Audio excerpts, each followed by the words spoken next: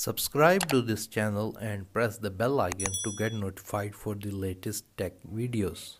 Hey, what's up YouTube? This is Wasay here, and in this video I'm going to show you how you can move files from your iPhone 15 series to an external storage like an external SSD or hard drive.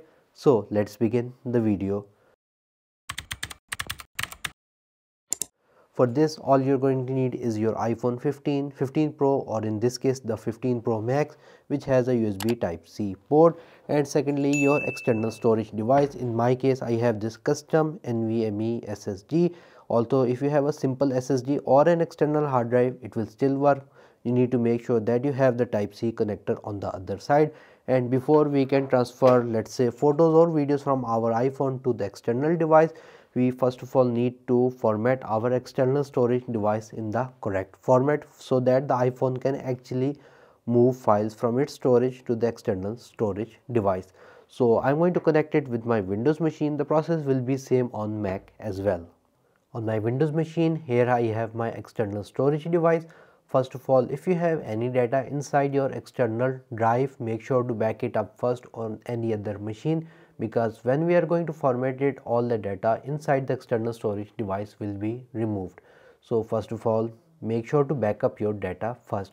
After that, just right click on your external storage device, click on format, and from here it's going to show you the capacity of your storage device. Most importantly, you're going to look at the file system.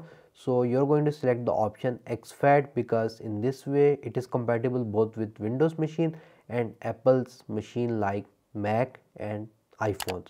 So we're going to select exFAT. You can give it any name, quick format, and click on start. Again, it's telling you that all of the data inside the external storage device will be removed or erased. So make sure to back it up first. Click on OK. Format complete, and that's all on our Windows machine. Now we can connect the external device with our iPhone. Now I'm going to connect my external storage device with my iPhone using the Type-C port. So we're just simply going to plug it in, and that's all.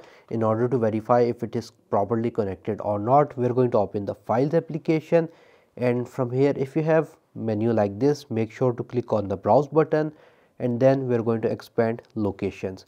From here it should show your external device, in my case Wasay's SSD. If it is not showing your external drive, make sure that you have connected it properly with the iPhone and the cable is working. So I'm going to open my external storage device, and in this case I have this particular video of my Windows screen recording. So you can either copy files from your external SSD to your iPhone, or from your iPhone to the external SSD. If you want to copy files from the external SSD to your iPhone, you're going to click on these three dots, click on select one or multiple files, click on the share button, and from here you can click on save video, so the video will be saved on your iPhone gallery. Now if you want to move photos or videos from your iPhone to the external storage so that you have more free storage on your iPhone, you're going to open your Photos application.